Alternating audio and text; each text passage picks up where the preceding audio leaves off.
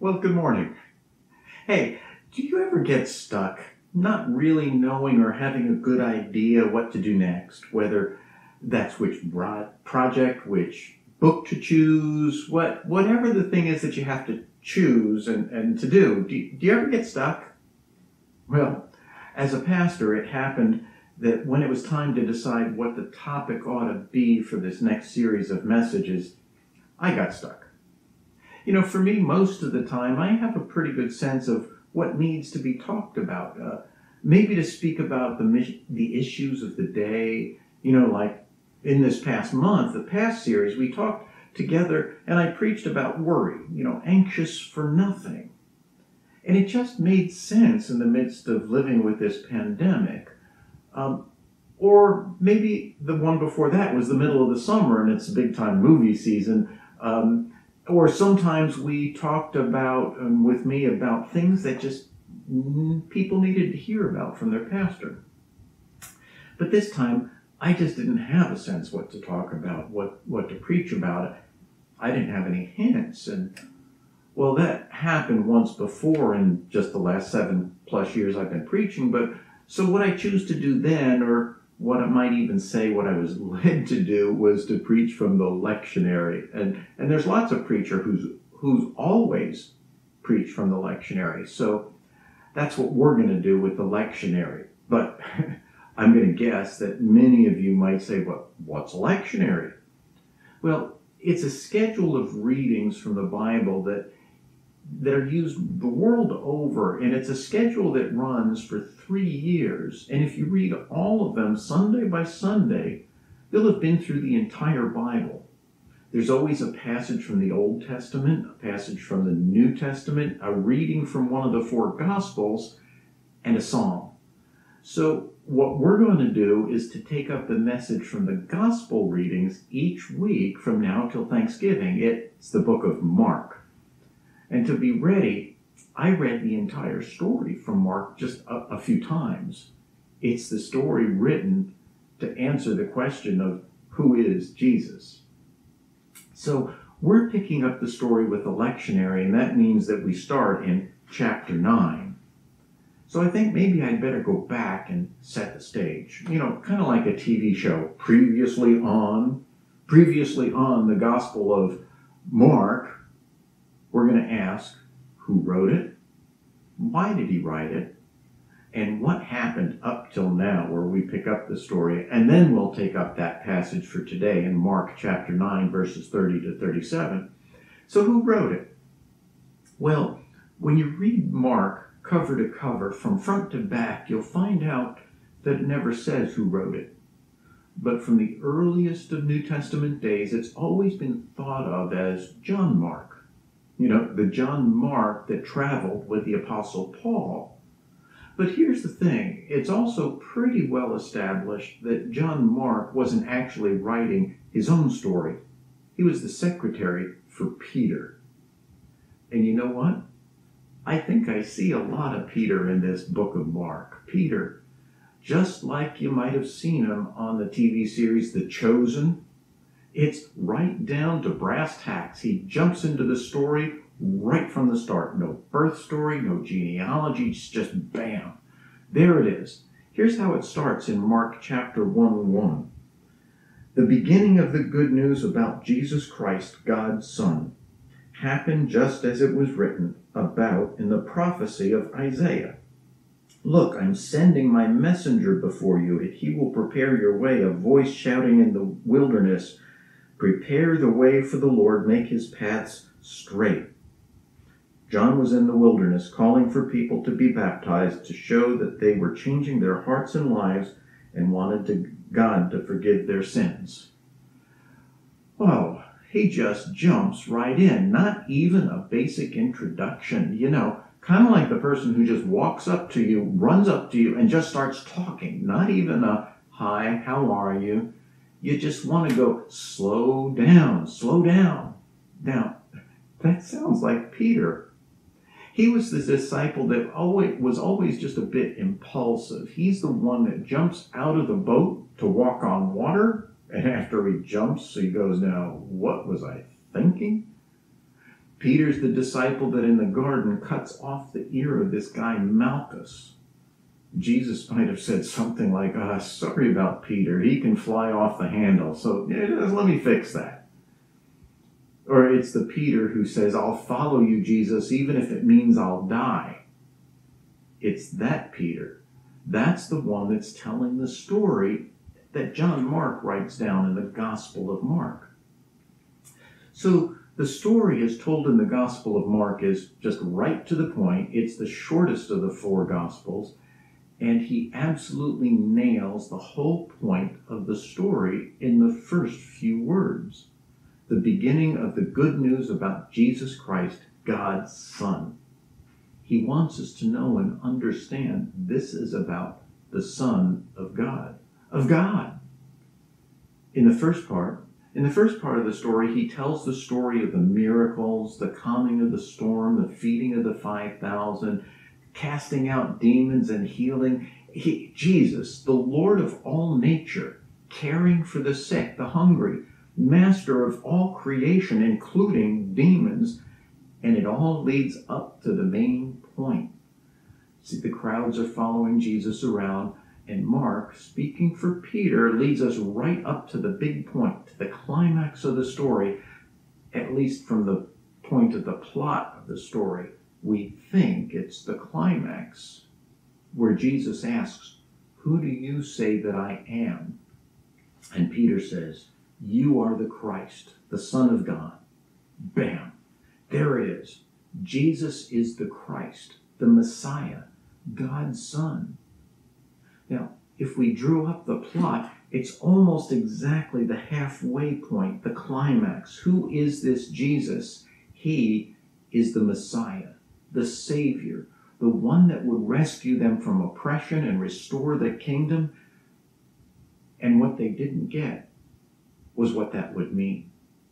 And as we'll see in this next episode, that's the point. And then right after leading us all right to the point to see Jesus as the Messiah, the Savior of the world, in Mark 8, verse 35, Jesus calls the crowd together and tells them if they want to follow him, they have to take up their cross and follow. That's shocking. The Savior, the Messiah, says, pick up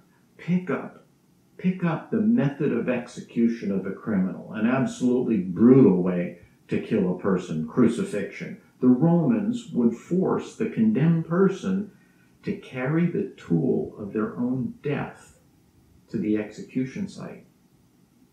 And this is the first glimpse that the message of the gospel is totally contrary to the values of the surrounding culture. It's a message and a commitment that might lead to and feel like it leads to execution.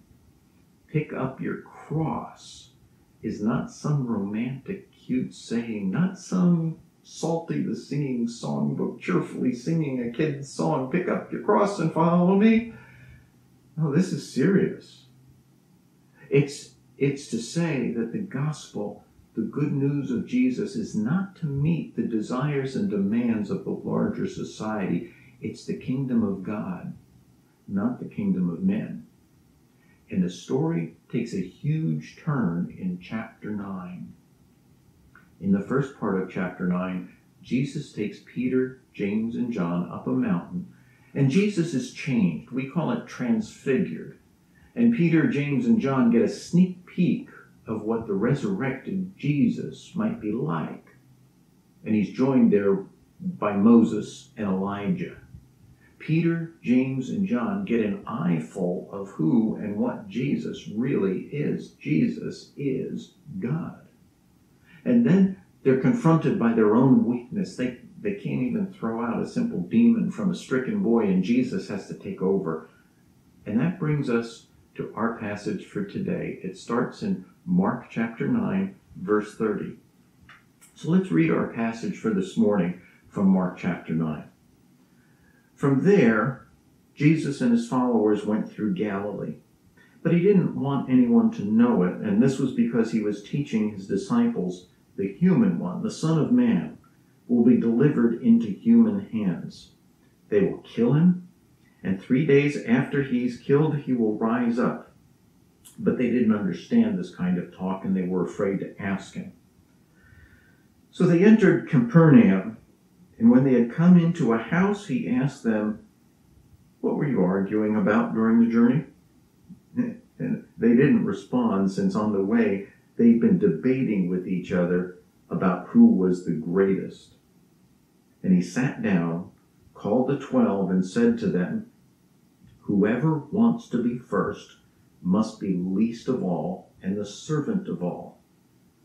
Jesus reached for a little child and placed him among the 12 and embraced him. And then he said, Whoever welcomes one of these children in my name welcomes me. And whoever welcomes me isn't actually welcoming me, but rather the one who sent me." These are the words of God for the people of God. Let's pray. Father, may the words of my heart, may the words of my mouth, the meditation of my heart, be acceptable to you, my rock and my redeemer. Amen.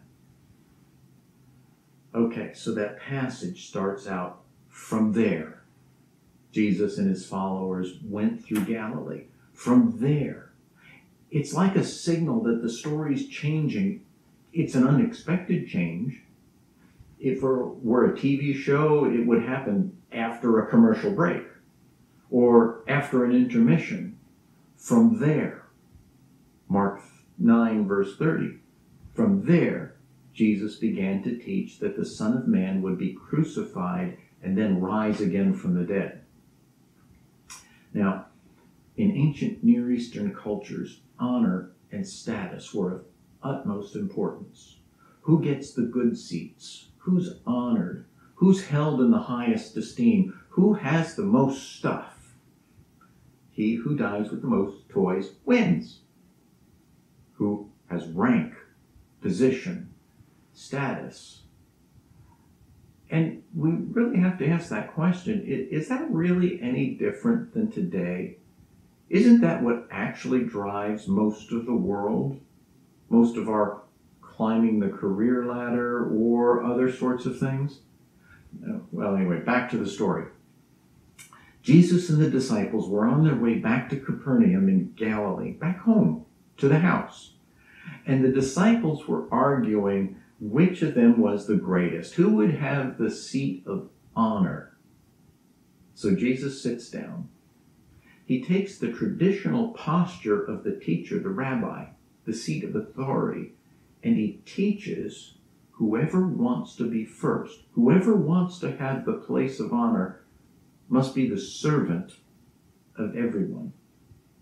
It's a complete reversal of the values of the world around them. It's a complete reversal of the values of the world around us. It is really, really clear just how badly the disciples missed what Jesus was saying about his pending death and resurrection. He had to just hammer him with it.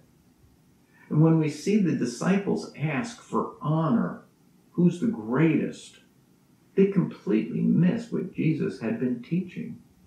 And as Peter and John are writing this story, just about 30 years later, they're admitting just how badly they misunderstood the message. The kingdom would be won. Evil would be defeated, but not in the way that they thought, as a conqueror on a war horse. Jesus said you had to be like a servant, a slave, not worried about the greatest. Then, to make the point even more clear, Jesus calls over a child, sits a child on his lap, and says, you have to welcome children. Again, this isn't what we think about children. Children then were property. They could be discarded. They weren't even thought of as particularly human until they reached adolescence, childbearing years, child-producing age. Oh, Jesus teaches we have to be like a servant, like a child. Jesus is saying, if you want to be great in the kingdom of God, that's good. That's good. But the call is to radical self-sacrifice, radical ordinary hospitality, learning to treat with dignity the people whom God came to save, welcoming the lowest of status, a servant. That's the same thing as welcoming God. Welcoming the lowest, a child, a non-person, is to adopt the mindset of God. Jesus said, whoever welcomes a child, a non-person, welcomes me and welcomes the Father. And I tell you what, this teaching from Jesus sounds good, sounds nice. But oh, how easy it is to get sucked in by our own nature of self that just keeps coming through over and over again. I mean, most of us want the place of honor. We want the status. It's not easy to take up being a servant or a slave. Most of us would prefer to hang out with the people of influence rather than the children. We want to sit at the grown-ups table. It's just all too easy to fall into the trap of serving, all the while thinking deep down, look how well I'm serving. These poor souls, I'm serving them, rather than growing a servant's heart who sees those that we serve as one of us. It's easy to think that if Christians get it right, we'll be able to remake the world, the government, and it will bring in God's kingdom here on earth, but that is exactly the opposite of what Jesus is teaching. We're to take up our cross to live as children of God, children that are valued, treasured, and welcomed into God's presence. As followers of Jesus, we are outposts of the new creation. The new creation brought into the present because the teaching of Scripture is that this world will be remade in His image. But in the meanwhile, we live as undercover citizens of His kingdom that will last forever, where everyone is an adopted son or daughter of God, welcomed with all the rights and privileges into the family. So what does that mean for us? What does it all mean for us today? Well, first, as followers of Jesus Christ, we serve a different kind of master. We can expect to feel like we are in an upside-down world. We're strangers, aliens in a strange land. That what is important to God is contrary to what is important to the world. And it's not our job as followers of Jesus to convert the world to our way of thinking. Our job is to be representatives of Jesus, to be servants. So the question is, who do you serve? Second, followers of Jesus are to have the attitude of a servant. And I see that attitude in some of you that I've met. And I suspect each of you can think of a person who somehow is always there when help is needed. They have a servant's heart. That is the heart of Jesus. We meet and even wonder, why are they like that? It's just too good to be true.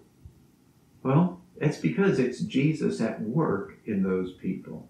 Jesus, who is in the form of God but didn't think equality with God was something to be grabbed hold of. Instead, he took the form of a slave. Are you a servant? Are you a bond slave? That is, a slave by choice of Jesus. Third, Jesus said, whoever welcomes the least of these, the children, the non-persons, the poor, the widow, the orphan, the prisoner, whoever welcomes the least of these welcomes me. So the question is, who have you invited to church? Who have you invited to lunch? Who have you been with that you might even have thought, I wonder what people will think of me if they know I'm hanging out with these people? The tax collectors, the drug addicts, the poor, the disabled, the troubled. And you know what? I have to confess that I've been lax in this regard. I've hung out with the people that I want to hang out with. So who is this Jesus?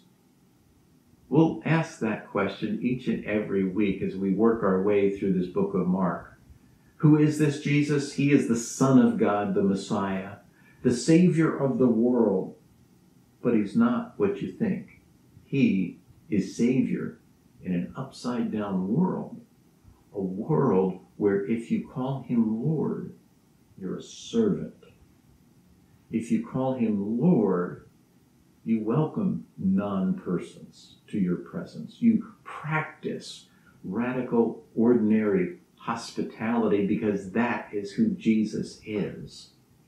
And one day, we who are called by his name will see his glory face to face. See, the Apostle Paul explains it in Philippians chapter 2. Paul said, adopt this attitude that was in Christ Jesus. Though he was in the form of God, he did not consider being equal with God something to exploit, but he emptied himself by taking the form of a slave and by becoming like human beings. And then when he found himself in the form of a human, he humbled himself by becoming obedient to the point of death, even death on a cross. And for that reason, God highly honored him and gave him a name above every name, so that at the name of Jesus, everyone in heaven, on earth, and under the earth might bow, and every tongue confess that Jesus Christ is Lord, to the glory of God the Father. This is the good news of the gospel of Jesus Christ. This is the challenge of who Jesus is, and this is the invitation to be his disciple. So follow Jesus. Let's pray. Father, thank you that you have given us Jesus, who took on the form to be like, to look like one of us, to show us the way to salvation with you, but that we are to be servants to one another, servants to all of your creation, especially those in need. Father, I pray that each one of us hearing my voice would know you as Savior and Lord, because you are the one. You are the one. In all these things, we thank you. We thank you for Jesus, in whose name we pray. Amen. Now, hear this blessing from me. Unto him who's able to keep you from falling and to present you faultless before the throne, to God the Father, be honor and blessing and power and glory as he carries you for this day, tomorrow, and every day to come. In Christ's name, go in his strength and peace. Amen.